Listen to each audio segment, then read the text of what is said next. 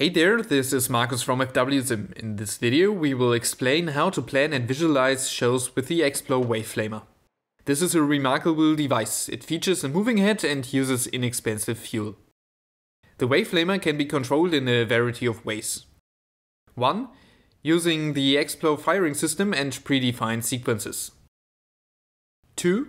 Using DMX and predefined sequences. 3. Using DMX and manual control. In this mode you directly control the head movement without relying on the inbuilt sequences. 4. Finally, there is also an easy DMX mode with fewer channels. FWsim supports 1 and 2, we will demonstrate both of them in this video.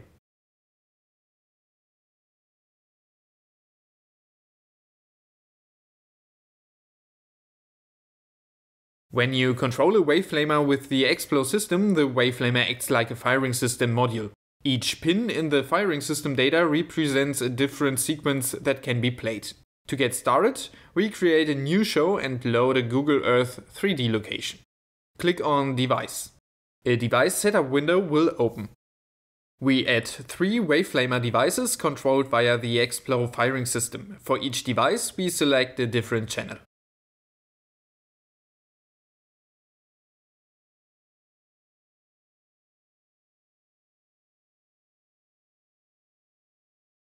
Select the first device from the list, click OK, and place several shots into the timeline.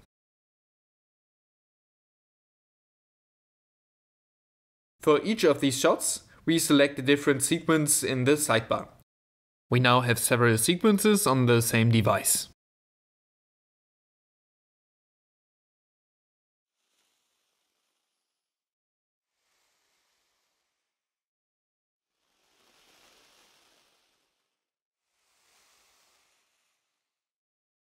To change the location of the device, move it in the 3D window or select a different position in the drop-down menu.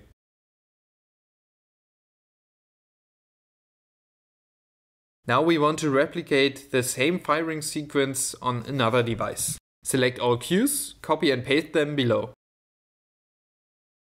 Select them and click Change Device in the sidebar. You will now have the same sequences played on 3 different devices. There needs to be a certain pause between 2 sequences so the head can move to the new location.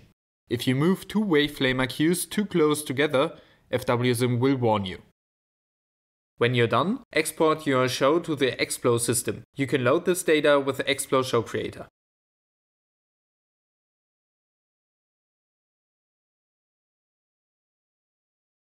You might want to control Explo Waveflamers with DMX data. Before doing that, you need to consider which firing system you are using.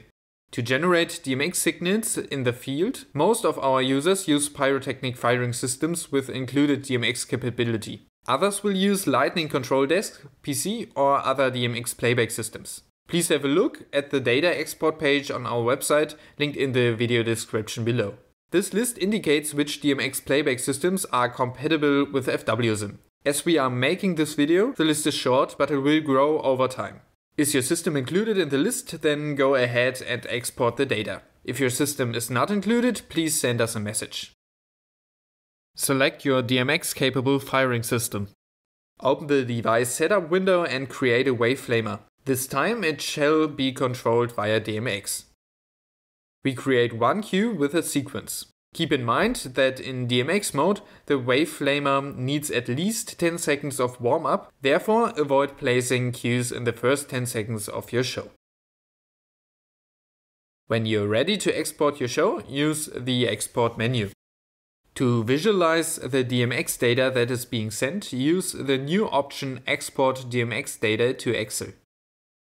Let's look at the Excel file to better understand what is being sent. At 0 seconds, the device is set to armed. Then the head moves to the starting position for the sequence. Finally, the sequence is fired. And that's how you script Waveflamers with FWsim. FWsim also supports other flame devices, including 3-headed devices and basic 1-channel flame jets. Click the link in the video description to learn more.